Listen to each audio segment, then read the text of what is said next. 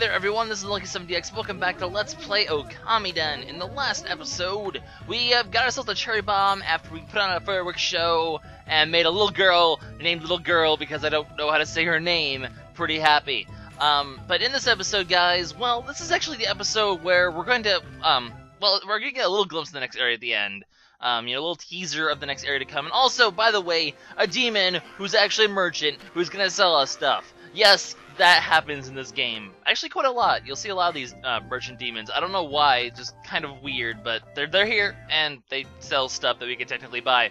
Also over here, well, the first 2/3 or so of this episode, we're going to be doing some side questy stuff, because, I'm trying to do 100%. The whole point of this game is to do, a video walkthrough sort of thing, just to show all these crazy secrets, because they're sort of out of the way. For example, Hannah Valley hasn't been open up until this point, where suddenly it's mysteriously open without anyone saying anything at all, actually.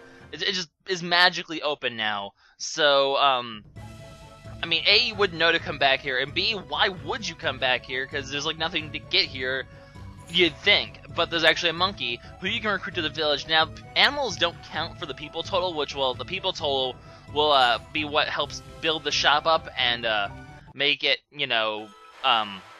sell better stuff, basically. But the animals will help you recruit other people. Well, they'll be part of recruiting other people, or other sorts of little mini side quests or treasures of some sort.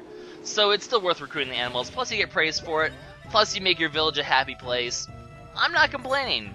But I can't believe I missed one of those curse zones.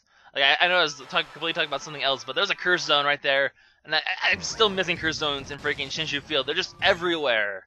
Just this whole field is really big. I like it though. Shinshu Field's pretty cool. Anyway, bunny rabbits! Yes! Now that we have the cherry bomb, we can go and get a bunch of these caves, including getting another holy icon, which now completes Mika's holy icons. We'll still go stop by him in a little bit to go give him his stuff back and get some praise. But bunny rabbits living in a cave, because bunnies, they now live in caves for some crazy reason. I don't know.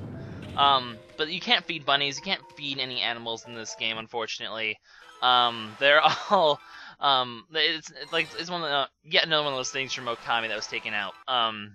But they're there, and they're cute, and so on and so forth. Now, I know a couple people were like, dude, you're spoiling the future brush skills by talking about them, but, over there, for example, the pile of leaves, we can't get that until we get wind, obviously, because you need wind to blow leaves. That just seems pretty self-explanatory. Ipso facto, which I've been using that phrase a lot for some reason, ipso facto, but ipso facto, there must be a wind power at some point. Same with the ice, there must be a fire power. I'm not really spoiling because it's just kind of sort of obvious. In fact, somewhere in Shinshu Field, I don't remember if I actually show this off, but there's a dandelion as well, and dandelions take the place of, if you remember from Okami, there were little trees you could bloom or something like that, that'll give you praise. These basically take the place of them, where they're just little dandelions that you blow up wind instead, and then they give you praise. Which we won't be able to do any of those later. I don't think I even show off the dandelion because it's not really necessary, because we can't do anything if yet. We need the wind. Ipso facto, there's a wind power at some point. I'm not telling you when though, so that's not really spoilers. Plus, if you play the original Okami, you know all about it. Anyways, we actually complete Masterpiece 1 of this. We get ourselves a Revenge Slip. Revenge Slips? Okay, well, basically, they're really good at, also you get to see the picture, which is kind of cool, but, they basically, I'm not sure exactly how they work, because I've never actually used one before, but the text for it says that, it prevents you from, or it doesn't prevent you from taking damage, but it reflects damage back on the attacker, so it'll do damage to enemies that are hurting you. That seems pretty useful, but, at the same time, it sells for, 4,000 or 5,000 yen, and early mid-game, you're pretty tight on money, and that extra 5,000 yen really does help a lot in terms of getting the really good stuff as early as possible. So most likely, I'll probably end up selling it for the 5,000 yen, which still makes it a good reward, I guess, because 5,000 yen's quite a lot in this game. But just I guess that heads up, I'm going to be doing that. Anyway, we'll return the stuff to Mika in a little bit. First, there's a crane, and its wing has been broken, but because basically, fever medicine can heal broken wings for some reason. What the hell sort of medicine is this? It heals fever and heals broken... What the craziness? But this crane will be our other villager we're going to recruit to Yakushi Village today. But however, while this one's pretty obvious and easy to get, the reward you get from it is not so easy. If you do it wrong, it is one of the first cases of missable objects. Also, by the way, before you go to Agata Forest, make sure that you've gotten all this stuff from Cave of Nagi soon, because we're about to, not too far from now, we're going to be reaching one of those, well, it's not a point of no return, but it's a point of not able to return for quite a while. So, it's in your best interest, basically, to go make sure you get the stuff from Cave of Nagi before it becomes permanently missable. So, basically, we're starting to reach the point where we are starting to get, you know, permanently missable things. And there's our little dude. Now, I'm going to do a little cut here. We're going to make our way over to Yakushi Village, because why not? There's a couple things we can do now that the crane is here and the monkey is here. As you see, a lot of stuff. There's a new house, a new hotel, and the shop is finally open. The shop is not going to be very useful now because we only have like 2 human characters.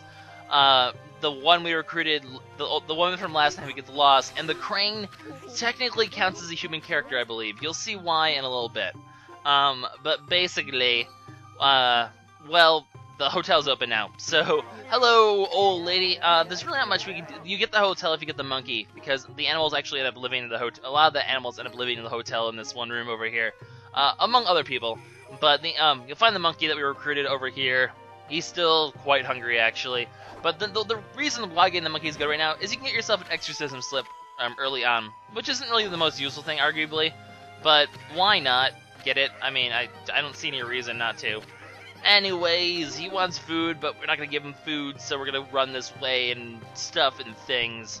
We'll go visit the new house, basically, after we go visit the shaman, because the shaman's pretty near the hotel, so we'll go there first. Basically just gonna spend a little bit of time just wrapping up Yakushi Village. We're not gonna be here for several episodes, so for those of you who are like, side quests, ew! Don't worry, the next like 6-7 episodes should be mostly plot related. So you won't really have to worry about side questy stuff for quite a while. Anyway, well, besides, you know, just getting items, but for the most part, all the items now are like, well, it's like how they were, you know, before Shinshu Field, where they're pretty much just on the path of the main story anyway. So I guess the way that works with Okamiden is like usually, you know, there's a lot of main story patches, then there's gonna be a few patches where we're just gonna do little side questy stuff here and there. Which, I mean, compared to Spirit Tracks, certainly is not really that long. Anyway, the shaman only sells a bunch of interesting damaging items. I'll show those off at some point, but I'm going to save my money because I need my money for later stuff. I can't always buy this and show this late game, because late game, money is not an issue. You'll have more than enough funds late game. It's just early, middle, if you want to get all the good stuff, you're going to be pretty crunched on money. That seems to be how it is for most RPGs or any game that really involves money. You know, you're pretty crunched early, middle game, but late game, you just are like, just freaking Scrooge McDuck taking baths in money. Baths. I said that word wrong. Anyway, very important because this item is missable, and really, you do want to get this item because if you get, I mean, it's not, you'll see that it's not going to be one that, because I explained last time, it's not going to be one that's, like, too bad if you miss it, but it's really helpful for you to get it now. I'll explain why in a little bit, but what you need to do is not go upstairs. Listen to the game, don't go upstairs. If you go upstairs, you'll actually discover that that woman actually is the crane, and she'll be embarrassed by her secret being revealed and fly off and leave you with a stray bead. Anyway, so what you need to do, and what I didn't really actually show you, you need to leave the village. Go all the way out of Yakushi Village. This means go all the way back out to Shinshu Field. So walk past the flowers, and you'll walk past the old man, and walk through the flowers there. Walk all the way out into actually Shinshu Field, like, you know, the big giant field. Walk all the way out there, walk back in, and she'll be, if she's downstairs, you did it right. Talk to her, and she's going to give you a lucky bead. Now, what this lucky bead will do, or a lucky coin, not a lucky bead, you get a stray bead from the woman if you screw it up. But if you do it right, you get a lucky coin. Now, like I said last time, these lucky coins are used for upgrading your items. We're going to need 2 of them in order to upgrade the other 2 types of weapons we get. Now, we're going to be getting one, there's going to be one in the next area as well, but then after that, we won't be getting one until until the dungeon after the next one. So, basically, if you want to be able to upgrade your items, you know, as soon as possible, you need to get that lucky coin right away, or else you're going to have to wait, like, you know, a bit. And then, the game gives you 5 pretty much in the first half of the game as well.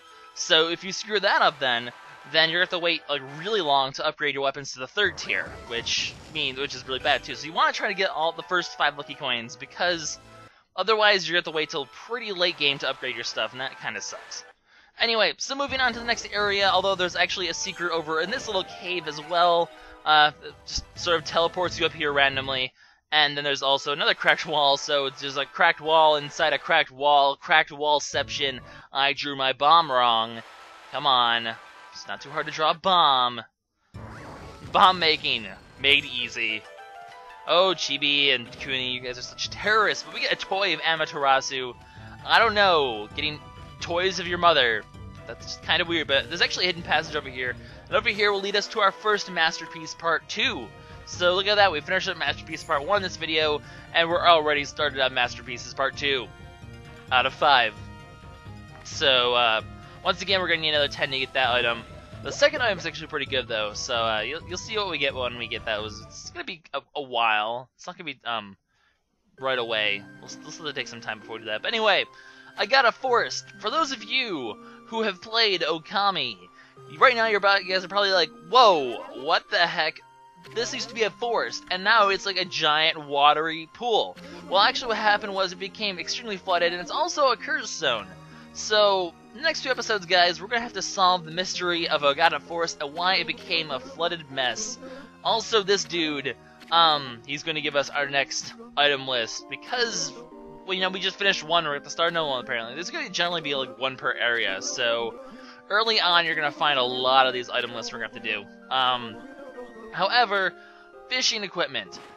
This one we're not actually going to be able to finish for a very, very long time, because there's one item, there's one of them that we're not going to be able to get until we, well, basically, this isn't the only time we're going to be in Agata Forest, and we can't do it until we come back to this place. So, basically, it's going to be a long time before we can, finish his list. So for those of you who play the game are like, holy shit, I never finished the list, what the heck's going on?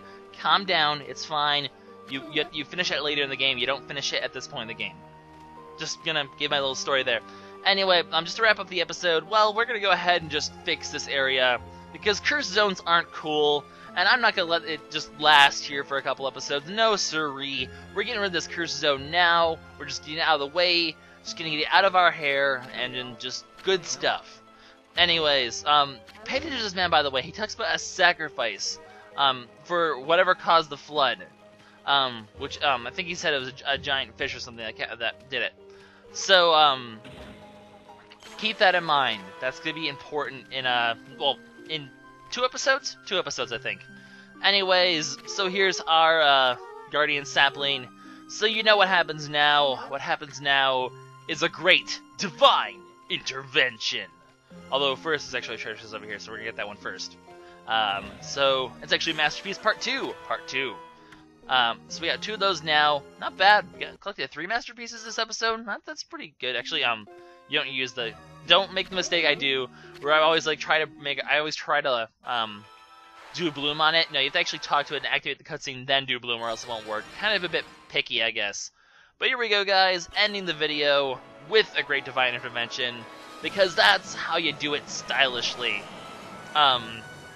So glowy stuff. I don't what do you even need to say. It's just such a cool little scene. I love the great divine interventions. They're so cool, especially because this one has all the water just dancing. Of course, it doesn't remember the flood though, so we're still gonna have to solve the mystery of the flooded waters, and that's gonna be our task for the next few videos as we solve the mystery of Agata Forest. Consider this episode a teaser for what's to come, because believe me, this is where things start to change. This is where the game starts to... this is where stuff starts to... you're gonna see. Stuff happens. Stuff gets really interesting in this part of the game. But yeah, so we're going to explore Agata Forest next time, guys. This is LuckySevenDX, signing out. Stay tuned for more Okamiden. It's going to be a good, merry old time. Actually, one of my favorite sections is coming up, or one of my favorite areas in the game is coming up, so you'll like it. So see you guys later.